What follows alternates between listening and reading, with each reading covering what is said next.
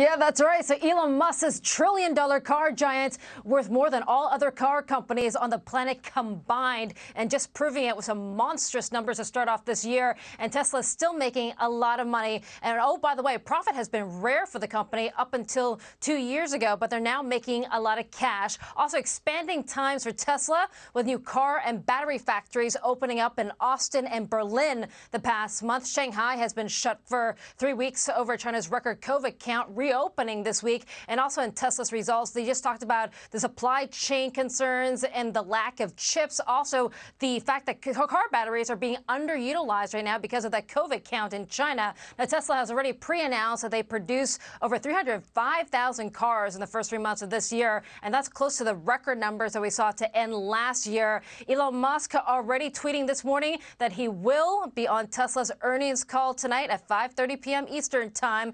And Musk doesn't always lead or make an appearance these days on Tesla calls, but this has Wall Street really excited and interested to see if he'll give any hints on his $43 billion Twitter takeover bid. Reports say that he's going to put up $15 billion of his own cash. But you have to remember, Neil, that 70% of Elon Musk's wealth is tied up in Tesla stock and options. So does he give hints on maybe selling off any of the stock to finance his Twitter bid, or does he maybe borrow against those shares? Also, by the way, social media says it's no coincidence that Tesla's reporting results on 4/20, and Musk is making an appearance on the call on this date. April 20th, as you know, has been adopted, in case you don't know, as a date to celebrate marijuana.